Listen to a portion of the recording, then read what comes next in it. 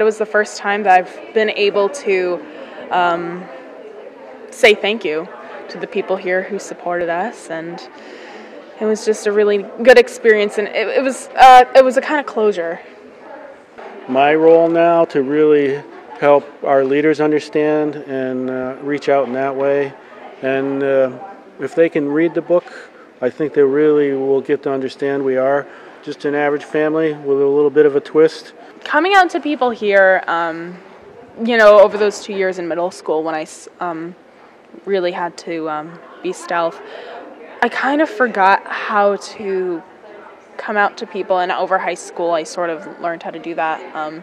So here I felt kind of like a pro. And I'm not shy about speaking up, even to say, hey, I made mistakes myself, and we all learn at a different pace. I sort of weave it into conversations. I'll make a joke or something referencing it.